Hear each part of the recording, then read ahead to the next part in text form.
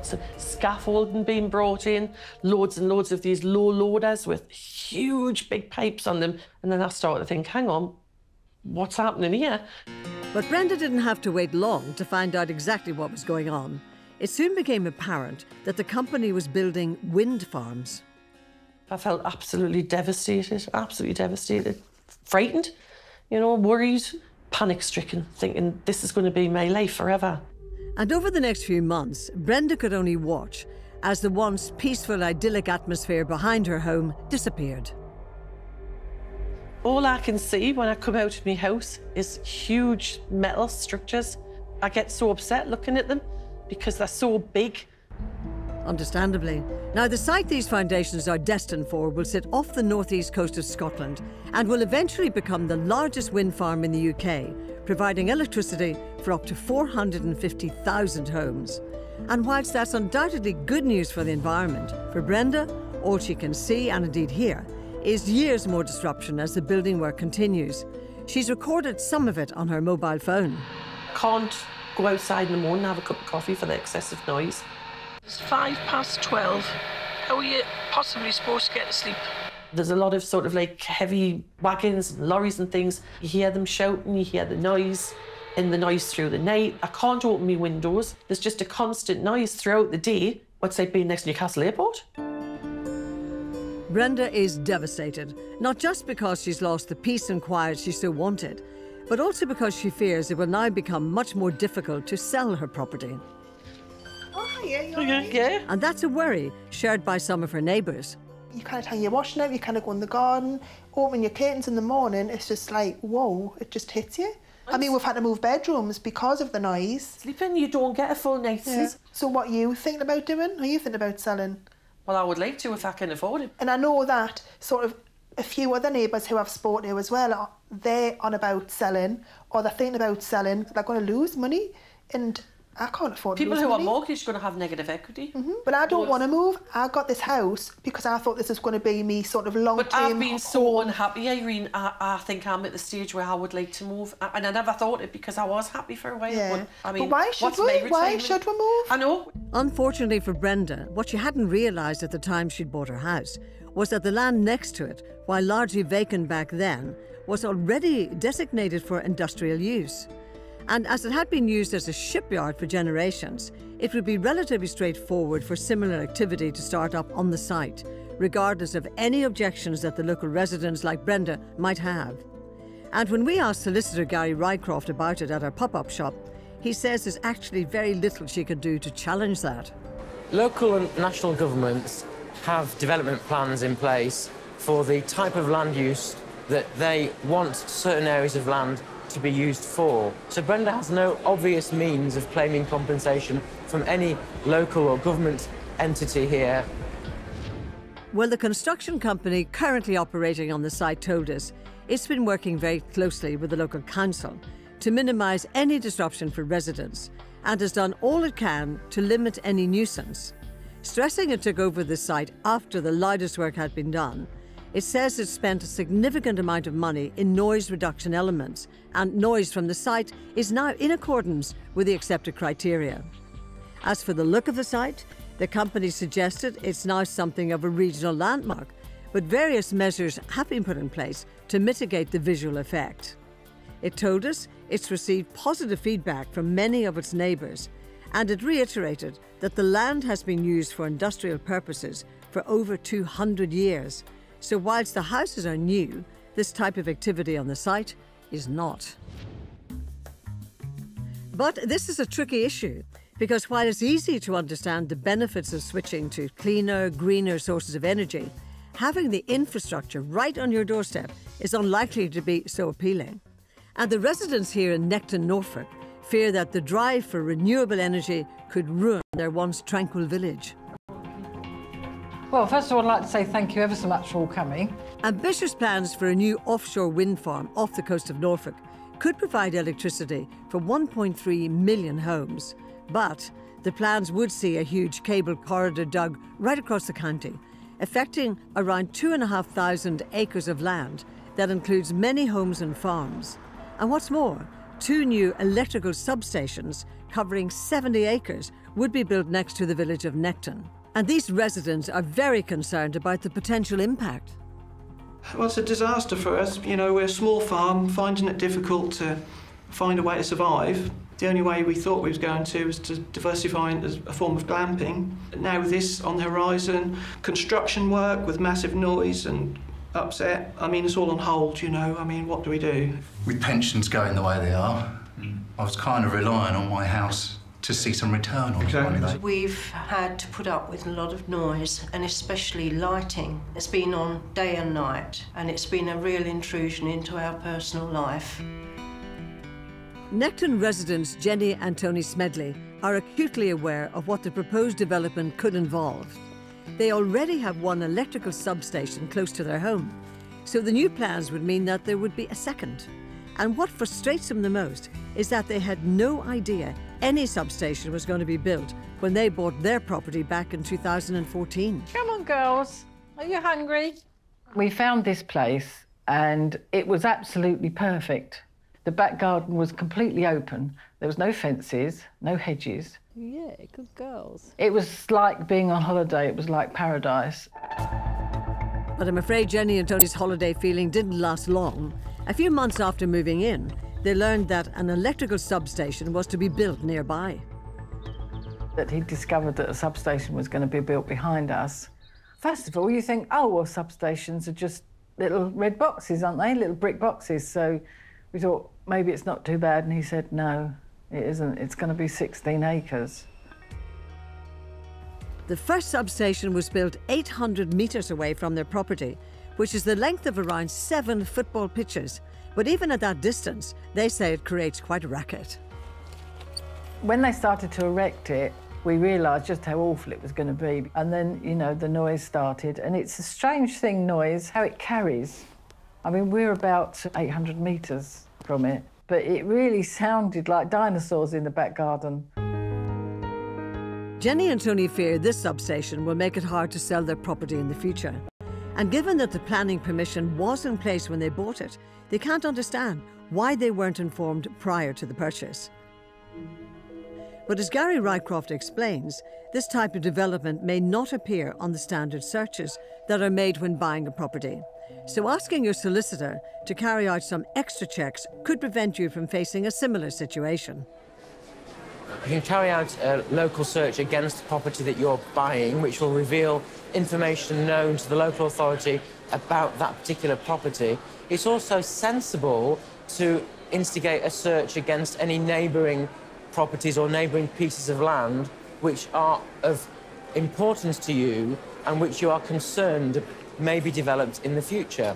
However, a search is only as good as the date it's carried out on. So just because land has a particular designated use in one particular year doesn't mean that that use won't change as the years move on.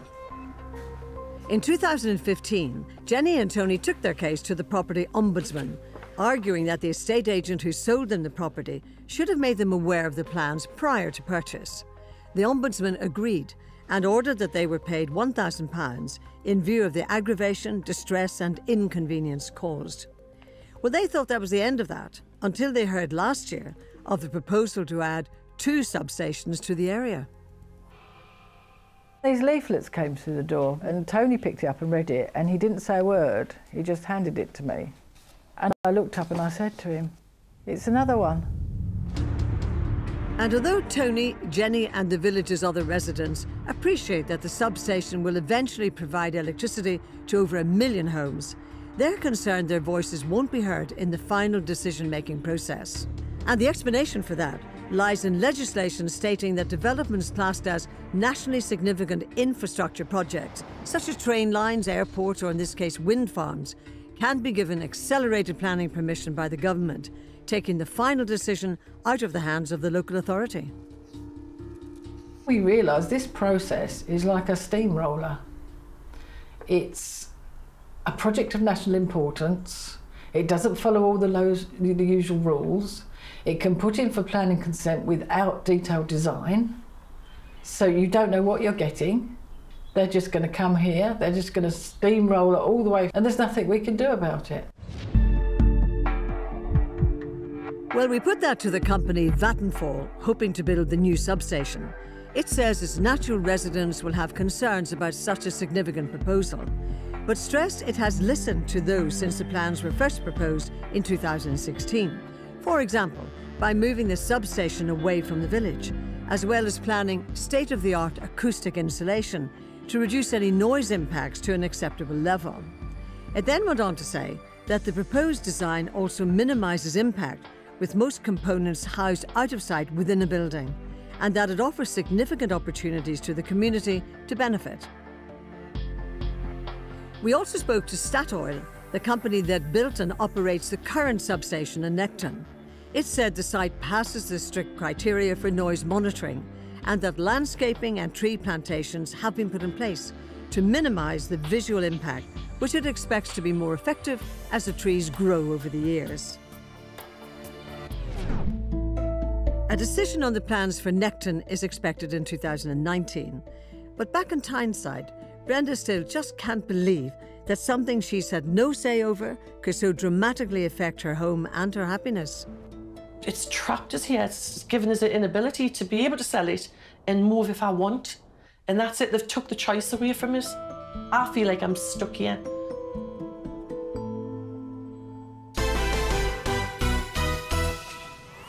Now, of all the stories we've investigated over the years, this next one remains one of the most shocking. Not only did the family concerned lose their home in the most extraordinary way, but unravelling the whole sorry saga has now left them facing the prospect of being hundreds of thousands of pounds in debt. And the entire mess is down to one builder who, despite leaving the homeowners literally without a roof over their heads, has been able to walk away from the situation relatively scot-free. I first met Jackie 2 years ago when she told me the devastating story of how one builder had caused her dream home to turn into a nightmare, which I'm sorry to say only seems to be getting worse. It all began after Jackie and her husband Ed bought the lease to their North London flat in 2011. They'd hoped a basement conversion would give them the extra space they'd need when they had their first child. We found this place and it seemed ideal. It had potential for development to make it into a family home. It was actually right next door to a family friend. It sort of made up our minds. For such a big job, they knew they needed a competent builder. So they went to the Federation of Master Builders website to find someone who they believed would have the right skills. This seemed like a very tricky job. That's why I went through what I thought were all the checks we could possibly do to find the right one.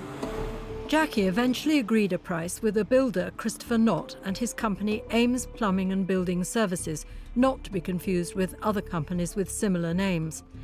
And having found him through the Federation of Master Builders, she was not only reassured about his expertise, but also by the fact that he'd agreed to take out extra insurance to cover costs should anything go wrong with the build. But despite her diligence, Jackie had plumped for the wrong man. She woke up one morning to see a crack appearing in the wall. It was wide enough to see through to the outside. And we called the builder. He came and had a look. He seemed a little bit worried, but still didn't give us any indication that it was very serious. In fact, it was so serious that within hours, the whole house, including the flat above them, began to collapse. It was like being in a disaster movie when there's an earthquake or something happening and the house just disintegrates. Jackie, who was 8 months pregnant, and her husband Ed were hurriedly taken outside by the fire brigade, and all they could do was to look on helplessly as their home slowly fell into the ground. I just think we were in shock, all of us, just watching it unfold. We all just to literally stand on the street and watch it sort of disintegrate. Where was the builder? We called him and he came, had a look, saw the emergency services and just ran off again. He ran off? Yeah, he just disappeared. In a matter of minutes, the actions of one builder had left the family with nothing. We lost everything. It was just taken away in skips as we were watching, and there was no way to retrieve it. We weren't allowed back in. the couple took the builder to court, where a judge ruled that he was responsible for the collapse of the house and ordered him to pay nearly £290,000 for the damage he had caused. But Jackie and Ed never got a penny from him. Because he traded as a limited company, he had no personal liability and was able to simply dissolve his company. We knew that that meant he was off the hook. To add insult to injury, within weeks, Christopher Knott was able to set up a new company and continue trading as normal, while the family was still picking through the rubble he'd left behind.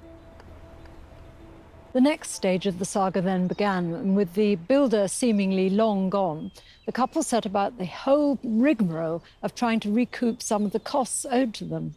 Jackie and Ed knew that with the builder's business now wound up, they wouldn't easily be able to get hold of the money the judge had ordered it to pay in order for them to rebuild their home. So they took on solicitors to try and get Christopher Knott's insurance company to cough up instead.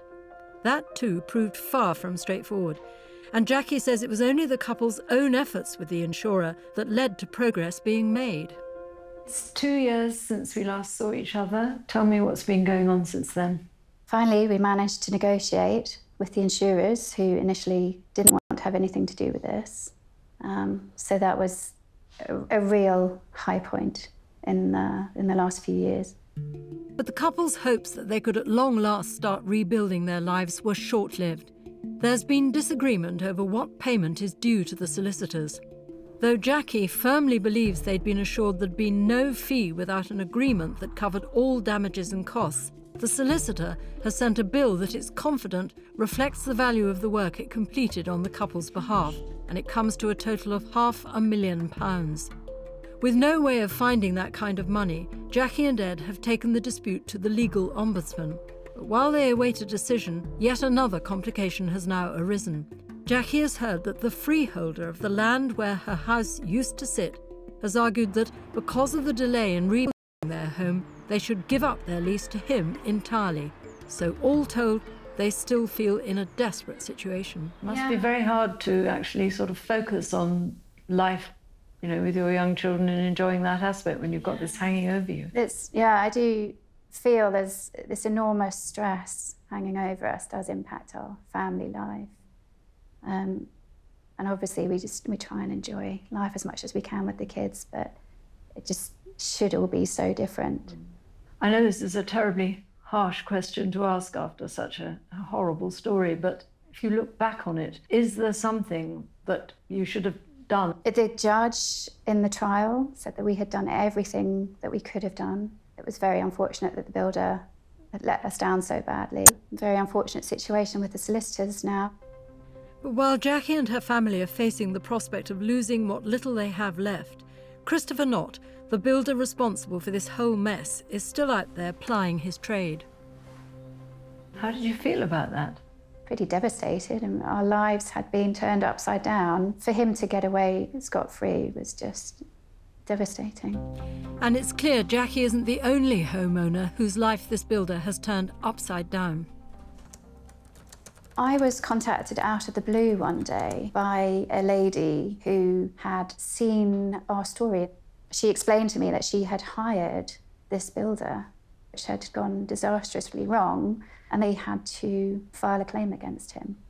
And I ended up in January 2018 going to court with them and being a witness in their case. And they ended up winning their case against him. But again, it means nothing because he's shut the company down and there won't be any money to pay them. Same old story. Same old story. Since causing Jackie's house to collapse, Jackie says that she has discovered numerous other companies set up by Christopher Knott and has been contacted by more people he's let down. Now, when we first featured Jackie's case in 2016, we spoke to the Federation of Master Builders about Christopher Knott's company, Ames Plumbing and Building Services, having been a member. After all, membership of this trade body is widely seen as a seal of approval, a handy way that anyone like Jackie can go online and search for a builder that's both capable and trustworthy. When this came to light, we suspended the company immediately, and then we asked the company to come before a National Standards and Conduct Committee They reviewed the case and they agreed that actually the member company should be expelled.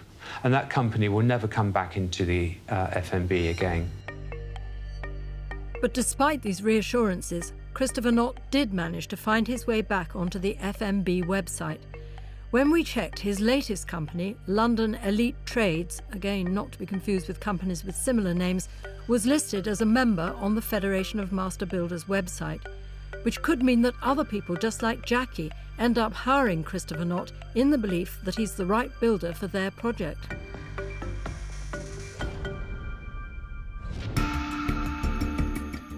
Well, we immediately contacted the Federation of Master Builders to tell them what we'd found.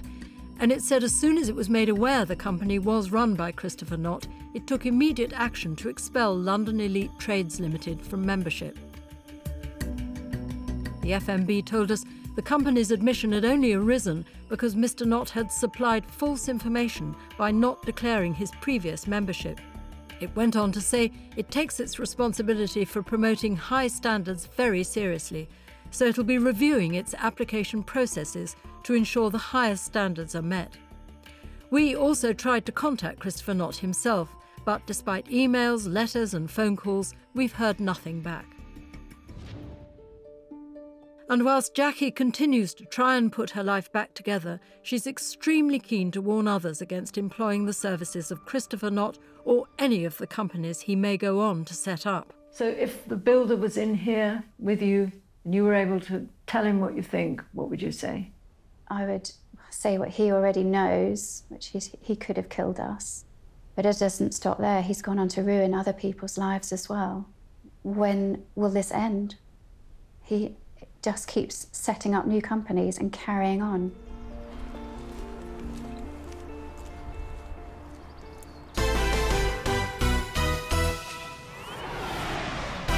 Still to come on Rip Off Britain, how to avoid unexpected costs that couldn't come at a worse time. I felt like somebody just punched me in the stomach. It was just like a living hell.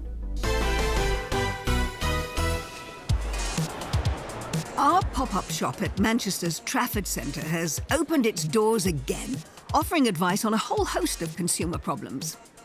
I can tell you that after years of doing our pop-up shop, it never fails to surprise us that so many of you come flooding in with tales of being shortchanged and ripped off. And you know what? We're more than happy to listen and hopefully be able to help. Eunice Nelson from Liverpool came in at the end of her tether after the brand new all-in-one buggy, pram and pushchair for which she'd paid £350 turned out to have a serious flaw. Hello. Hello, Eunice. Thanks for coming to see me. Take a seat. She's hoping that trading standards expert Sylvia Rook can help. I bought a travel system away in August, and whenever I parked, I tried to lock the gate, the brakes, it just wouldn't lock. So I did phone up this company whom I ordered the 3-in-1 travel system for. And they emailed me with a list of things to do. Spray WD-40, take the wheels off, see if there's any debris, give it a wipe, and then I did all that and still brakes wouldn't lock. My baby is now 5 months old. Right, and you're still using it? I'm still using it, but then I have to be really careful. If I park in a place where it's windy or it's slopey, I have the chances more. That is really quite serious, isn't it? Because obviously you're talking a very precious commodity, your child. The last thing you want is a buggy where the brakes don't work. So what you're wanting, you want one that works. What have they said to you in terms of sending it back and getting a replacement? If I send it back, they are going to review it, have a look at it to see what they want to do, whether the damage is mechanical or whatever it is.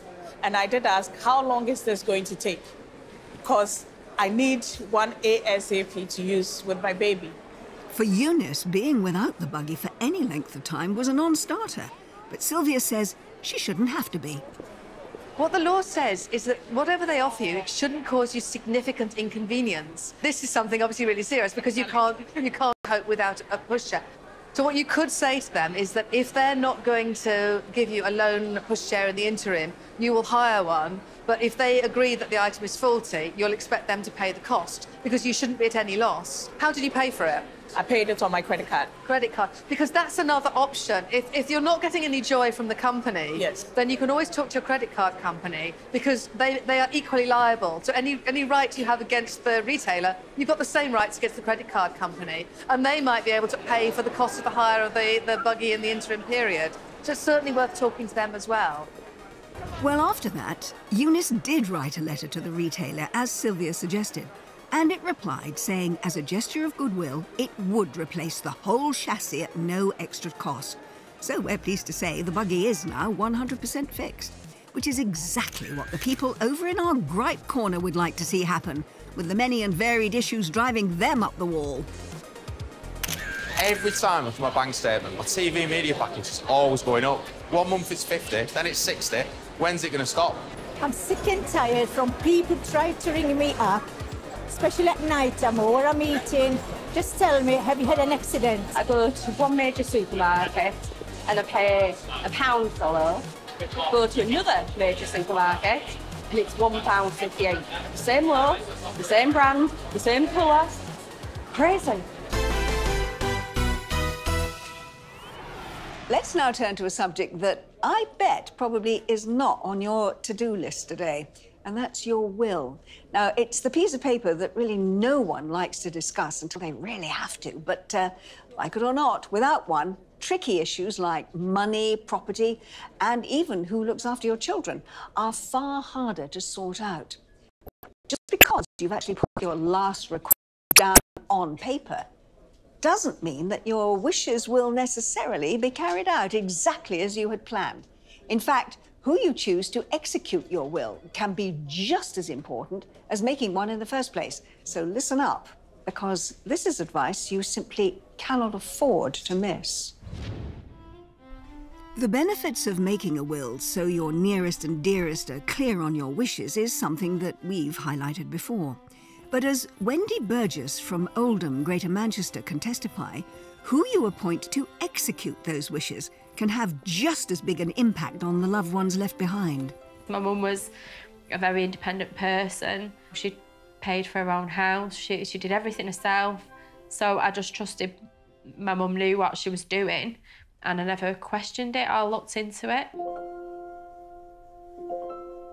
In 2012, Wendy's mother, Jean, was diagnosed with terminal cancer and set about getting her affairs in order.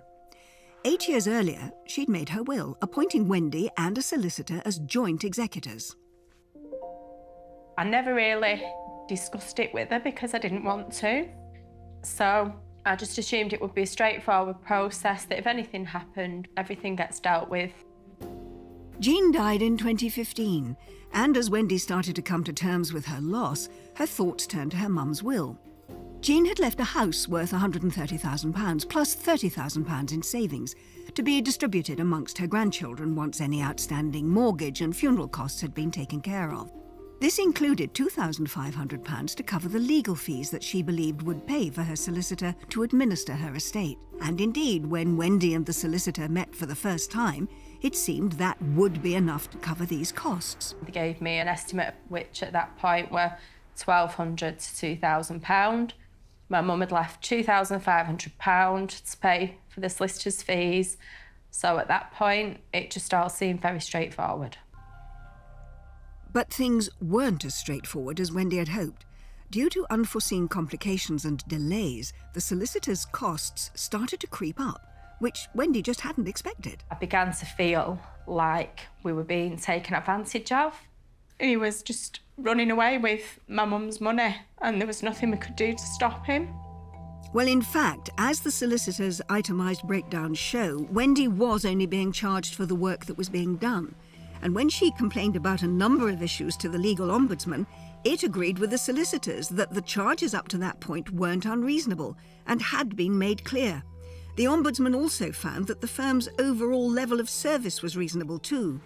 But it didn't seem that way to Wendy, and as sorting everything out continued to rumble on, and as a result the solicitor's cost kept on rising, she became increasingly concerned as to how much of her mother's estate would end up in legal fees.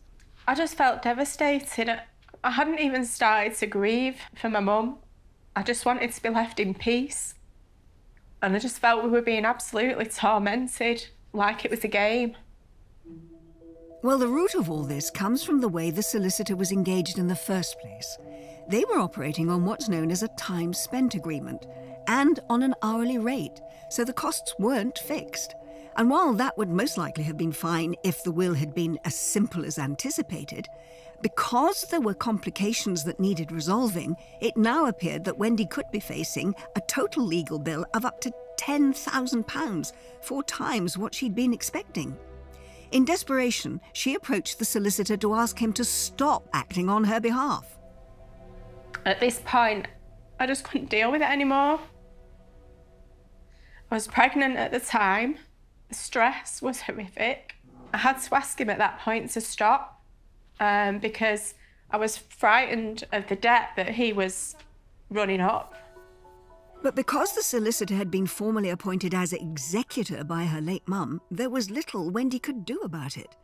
And now, 3 years after Jean died, with some key matters still not yet sorted, the whole business is dragging on.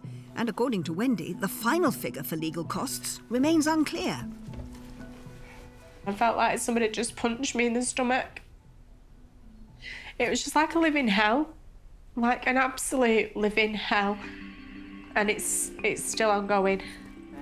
Well, when we contacted the firm of solicitors in this case, it emphasised that its fees are entirely proportionate to the volume of work undertaken. It disputed elements of Wendy's version of events, suggesting they underestimate the complications involved in the administration of her late mother's affairs. And while it accepts that the costs are higher than the original estimate, it made clear it's keeping Wendy informed at every stage. It went on to say it's disappointed that she feels all of this has extended her period of grieving and highlights various reasons why the case is ongoing. But our legal expert, Gary Rycroft, says that cases like Wendy's are all too common and that while appointing a solicitor as executor of your will can have advantages, particularly where there may be a family dispute, it's not essential. And it's key that the costs are fully considered early on. It's important for you to understand whether there might be circumstances where the initial fee quoted may have to change because circumstances change. Sometimes during the administration of an estate, things arise that weren't expected at the outset. Assets pop up that weren't known about at the beginning. Gary also suggests that putting arrangements discussed around costs in writing can make a huge difference when it comes to sorting out things further down the line. Solicitors will offer a variety of ways to charge for their services.